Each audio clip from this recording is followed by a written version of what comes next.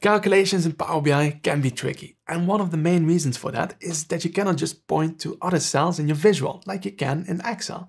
However, this might now all change with the new offset function. First, see how that works in Excel. So offset, you need a reference. Now here we are on the February row. Now I want to go one row up, so -1 to go to the January row. And then how many columns do we want to move? No, 0. And you see it returns the 16.3. We offset it by 1 so that we get the January value. And if we want to calculate the difference, then we can just point to the February value minus that offset value. That gives us also 5.2. So now we can just copy down this formula and that's it. So here we are in Power BI where we have a matrix visual that shows the total sales by manufacturer, just like in the example before. Let's create a measure and use now the offset function to offset these values by 1, 2, or 3 rows. And let's call this one offset manufacturer. Now still we need a calculate function. So calculate, and we want to have as an expression the total sales. So now the interesting part where we can use the offset function to take the total sales from the cells above it or below it. So from the manufacturers that are above or below the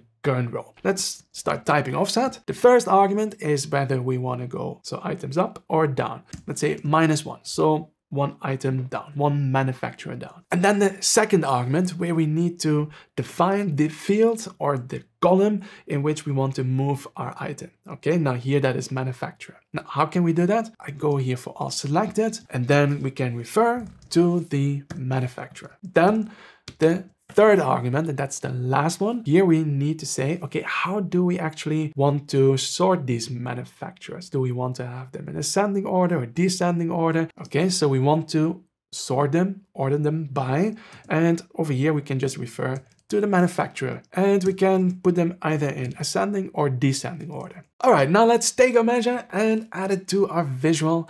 And you see now where we have Cybrick, so that's the second manufacturer, it returns the total sales of Audiolog, the row above it. And then here at the beginning, we can simply say that we want to have the total sales minus, well, the value from above it. So that kind of works. We have the differences between the rows. So if we have a look here at Cybrick, there we have 53.1 minus the 1.3 is 51.8. So that works. However, for the very first row, it's a little bit weird because there, well, the offset is blank. So it just returns the total sales. So maybe you don't want to show anything for that specific cell. Then we can adjust the formula, which I will show you in another example. But before we go there, let's have a look what happens when we have another field that we add on 2 rows. Okay,